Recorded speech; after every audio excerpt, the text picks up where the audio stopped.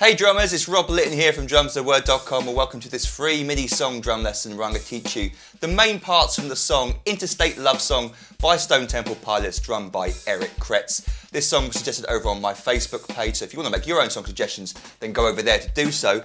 And what I've got for you today are 2 pages of notation teaching you the main grooves, the intro riff groove, the verse groove, and then the chorus groove as well. And for each of these drum beats, what I've got is a simplified version as well, so we can talk about how a beginner or intermediate drummer could have a go at these drum beats and how you can sort of build up to the level that Eric plays.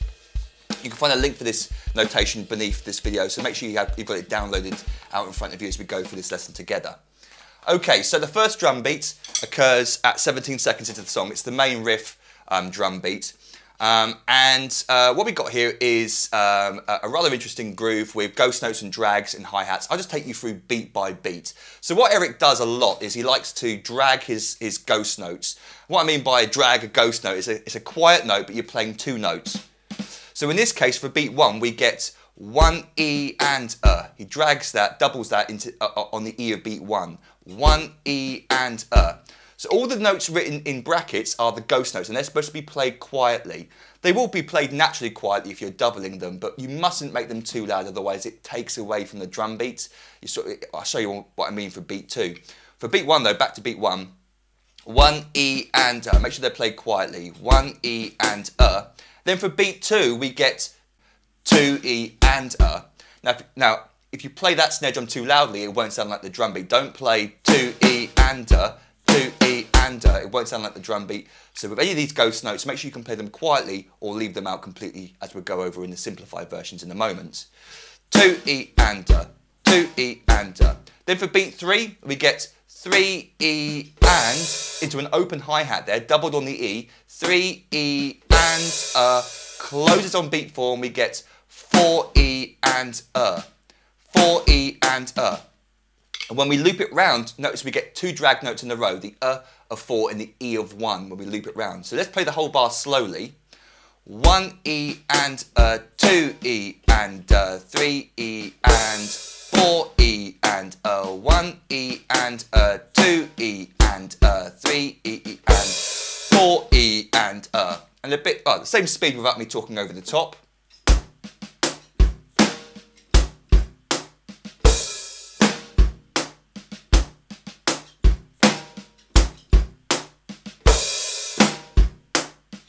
A bit faster.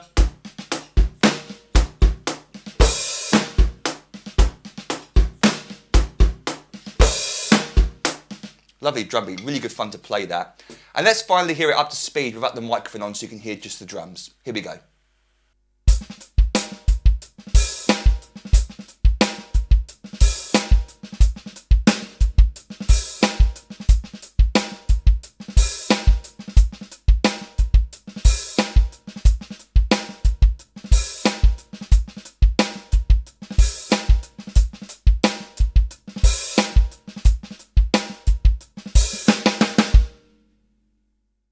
And then briefly for each drum beat, I want to show you a simplified version. So this is exactly the same as what we just played, except there's no ghost notes or drags. I've kept the open hi-hat in on the and of beat 3, but apart from that, there's no ghosts or doubles. The bass drum is exactly the same. We just got the snare drum focusing on the backbeat on beat 2 and 4.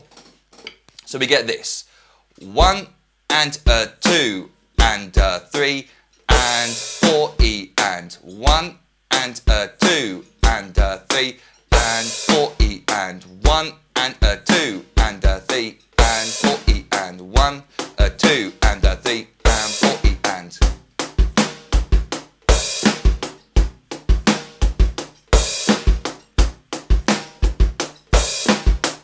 Now some might consider that not to be as simple as you could go, because we've got doubles of the bass drum there, we've got bass drums falling in between the hi-hats in interesting places. But take it slowly, it's worth your time learning these kind of drum beats where we've got syncopated bass drum patterns moving around a solid snare drum backbeat on 2 and 4. Lots of songs feature these bass drum patterns moving around the 2 and 4. And then when you're comfortable with that, you can then start adding in the ghost notes as I showed you for the original actual drum beat. Okay, let's go on to the next one now. This is the verse drum beat. Very similar to the main riff. I'll just take you through beat by beat. We get 1 E and 1 E and little double there on the E, and then 2 E and another little ghost note echo after the 2, 2 E and then 3 E and, exactly the same as our previous drum beat, 3 E and the same for beat 4 as well, 4 E and when we loop it round, we're going to get those 2 doubles in a row. So slowly, 1 E and 2 E and 3 E and 4 E and 1 E and 2 E and 3 E and 4 E and 1 E and 2 E and 3 E and 4 E and 1 E and 2 E and 3 E and 4 E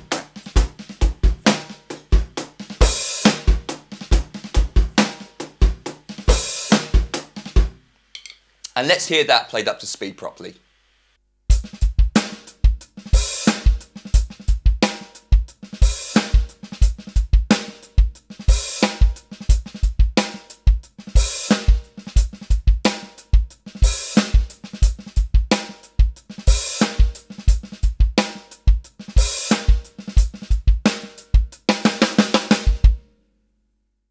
So same idea with the simplified version. I've just taken out all the doubles, the drags and the ghost notes, but I've kept in the bass drum pattern and the open hi-hat on the and to beat 3. So we get this: 1 and 2 and 3 and 4 E and 1 and 2 and 3 and 4 E and 1 and 2 3 and 4 E and 1 and 2 3 and 4 E and 1 and 2 3 and 4 E and.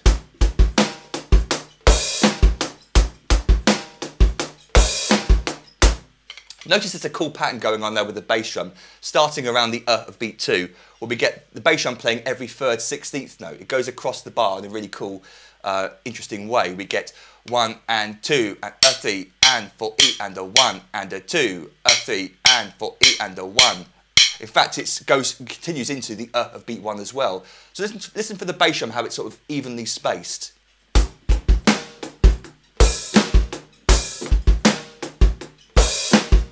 It's hot today.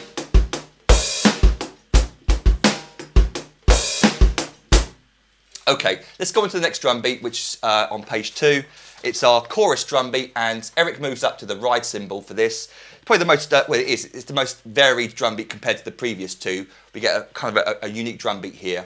Starts off very simply, 1 and, then beat 2, 2 E and 2 E and beat 3, 3 E and 3 E and then beat 4, 4 E and And when we loop it, we don't get that little ghost note on the E of 1. So slowly the whole line, 1 and 2 E and 3 E and 4 E and 1 and 2 E and 3 E and 4 E and 1 and 2 E and 3 E and 4 E and 1 and 2 3 E and 4 E.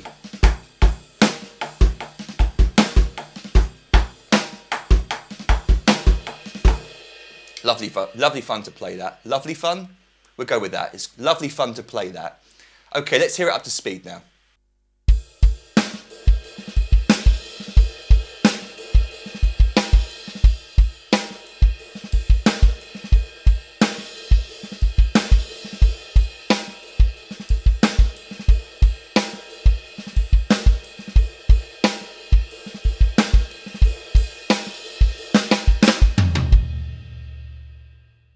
So then finally the simplified drum beat, and I decided to keep in the ghost notes on the E of 3 and the of 4, but not drag them. So showing you a variation of the simplified drum beat, so you can sort of play coming close to the original drum beat, but not having to drag them or double them if you find that easier. So this drum beat sounds like this: 1 and 2 and 3 E and 4 E and a bit slower.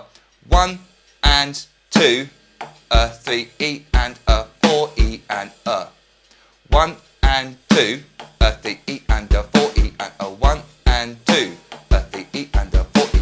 I think I kept those ghost notes in because I think they add something to the groove that's kind of important for the chorus drum beat.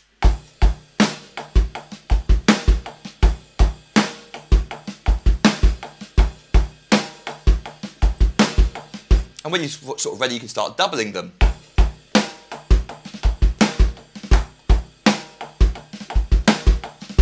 up to you how you sort of build it up in complexity. Okay, so I hope you found that fun and useful. You can email me, rob@drumstheword.com, if you've got any questions. Don't forget to download the 2 pages of notation that came with this lesson for free. Again, you'll find a link beneath this video. And then you might also want to consider signing up to become an online member at my website, drumstheword.com. And what I currently offer for $97 is a full year's access to every single full video song lesson I've ever recorded and transcribed. That's over 350 famous and popular songs. And I've already got another Stone Temple pilot song up on the website. Unlike this lesson where I taught you the main parts, with that song I teach you every single bar from start to finish. You get the fully transcribed PDF drum chart to come with the lesson. And like I said, I've got that song plus 350 other famous and popular songs where you learn an entire song. As a thank you for signing up, I give you access to hundreds of mini videos teaching you many famous drum beats, fills and solos. I'll give you 3 ebooks I've written over the years containing, guess what? That's right, hundreds more famous drum beats, fills and solos. And then over the year of your subscription, you also gain instant online access to all the new material that I upload for my members. And I record every week unless I'm ill or on holiday. So you've got lots and lots of cool stuff to look forward to over the year of your subscription. And if you go over to my Facebook page, on a regular basis I ask my followers there for their song suggestions, then they get to vote on them, and the most popular songs get chosen for future lessons. This song was suggested over there, so go to my Facebook page, type in drums as a word into Facebook, or find a link beneath this video and you'll find me, and you can make your song suggestions over there, then others get to vote on them. But if you've got any questions about any of that, then feel free to email me, rob@drumstheword.com. And until our next drum lesson together, toodle pip and happy drumming to you.